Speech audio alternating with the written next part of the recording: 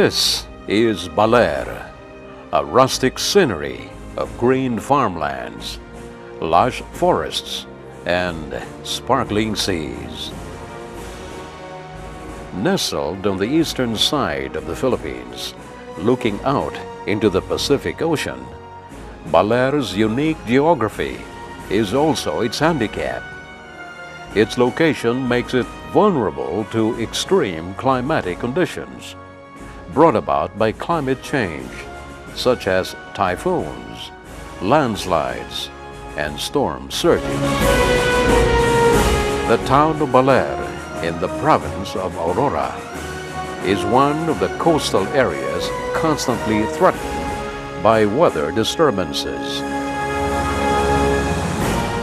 Sa halip na summer ngayon, maulan, malamig, lalo sa madaling araw, malamig. Sa halip na tag-araw ngayon ay ganito man ang panahon. Malaki ng pagbabago.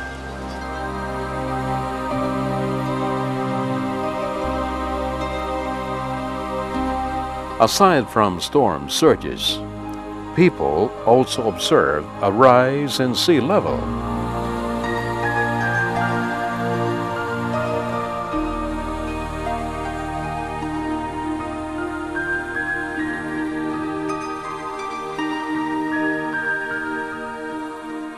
Isa siguro dito nung araw ay malayo ang dagat dito. Yung tinatatayo natin noon siguro mga 50 to 60 meters ang layo ng dagat. Noon, itong karsada rito noon, iyan ang uuwian namin puntang bayan nung araw. Nung ang sama ng panahon, nasira na yung aplayang yan. Hanggang sa binutas na ng ilog itong daan nito. Hanggang yung mga gubat, nawala na, yung mga kahoy, mga pa dito noon. Kagubatan to nung araw ay. Madalang palang bahay dito nun. Eh ngayon, ganito na nangyari dito sa ako namin. Dito sa lugar namin.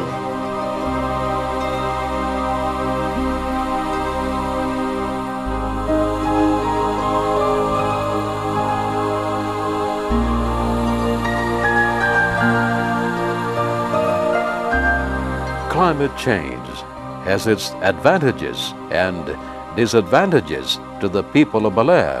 Nonetheless, climate change has brought out the best in them, turning challenges into opportunities. For example, the strong waves in Baler Bay have become the favorite site of surfing enthusiasts, but not to small fishermen whose fish catch has considerably diminished. Fishing is no longer a productive endeavor. Ay, dito lamang. Sa tabi ng dagat, yung bato. Magkuha ka lang ng kawayan. Manghuhuli ka na ng isdang marami. Small fishermen are coping by going farther out into the sea. Ay, ngayon, pag hindi ka nagpunta sa malayo-malayo, wala kang mahuhuli. Kaya maraming namamatay ngayon eh. But still, the residents fortify their coastlines with mangrove plantation.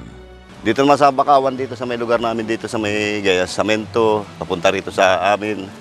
Ay malaking bagay din sa mga bahayan nasa malapit sa playa. At saka lalo higit sa pangitlugan ng mga isda, ng mga hipon, ng mga sugpo. Kaya pinoproteksyon namin, inaalagaan namin yan. Isa rin kasi kami sa mga nagtatanim dyan, yung mga bakawan dito sa amin.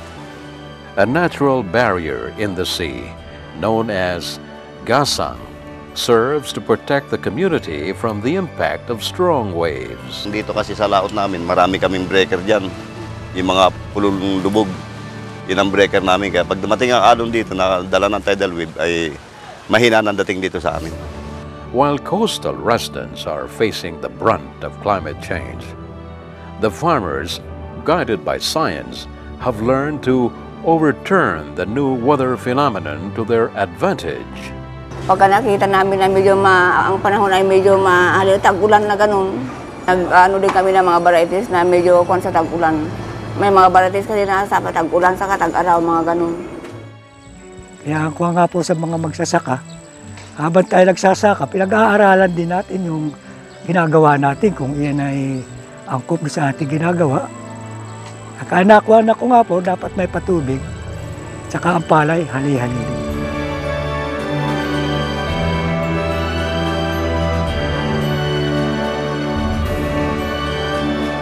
Pag inaharangan ko yung sapat, sakop ko naman yung sapa eh. At para pag bumapatapos ako, doon ko sa tubig ako pinapatapon. Meanwhile, the local government of Baler is implementing programs to lessen the negative impacts of climate change. Cocoa nets are used to stabilize soil in landslide-prone areas, while seawalls are being constructed to protect residents from sea level rise and flooding. Itong seawall na ito, ay hiniling ito ng taong barangay na ayusin ng barangay opisyal. Ay para proteksyon namin sa pagbaha, paglaki ng alon. Ito ang proteksyon namin. Kung wala ito, matagal na ubos ng baryo namin.